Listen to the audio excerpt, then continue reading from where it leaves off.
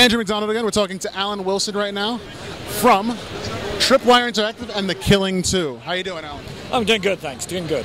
So, I'm going to be honest. I didn't get to play The Killing Floor 1. I wanted to. I just never got around to buying it. I'm buying. I'm a cheap. I'm buying The Killing Floor 2. We just saw a demo and it looks phenomenal. Can you tell me about some of the changes that have happened since the first one? Yeah, we've done a lot with the game since the first time around. We've done things like in the first game there was 7 perks, 6 levels of that you can level up your perks.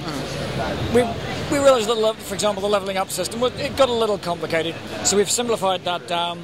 And this time around there'll be 10 perks, each with 25 levels, so there's a much bigger expanse, because we realised people got through those levels so fast in some cases.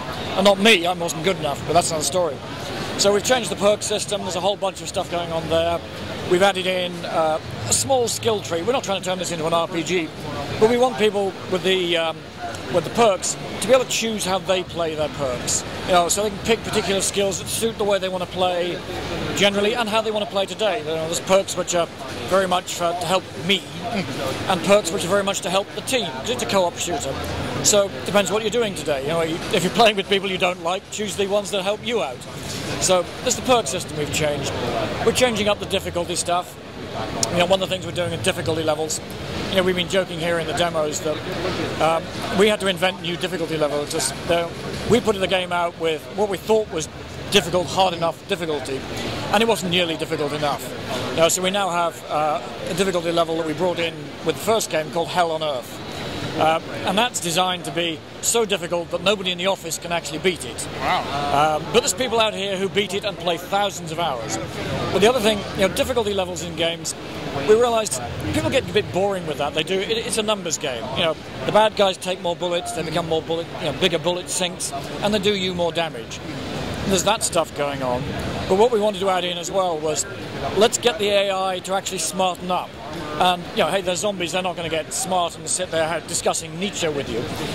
But what they are going to do is learn new moves. Yeah, I saw that. Yeah, in the demo, you guys played it on easy, and the zombies were your typical shambling kind of, shoot them in the head, they die, Walking Dead kind of zombies. Yep. But then he jacked it up on hard, and it's like, the zombie's walking. No, now it's pissed off. Now it's running. Now it's jumping. Now it's swinging stuff. Yep. So it clearly made a difference. It wasn't just, I do less damage, and they take more damage. It was... Yeah, that's the thing. The entire strategy change. Yeah, this is it. We wanted to make it so that, you're going to get, as you go up through the difficulty levels, you're going to get new surprises. You're going to get new things happening, a wider variety of things happening. Just Killing Floor, we realised, we've met a significant number of people who played 3,000 plus hours of the game, which is phenomenal. You're talking about people playing an hour a day every day for 5 years, which is amazing, and we love supporting those people. So it's coming out on Steam Early Access soon. It's going to be in 2015. We're not putting dates to it because that always gets us in trouble. This is true. So 2015, still relatively soon, next year. Yeah, that's next year sometime.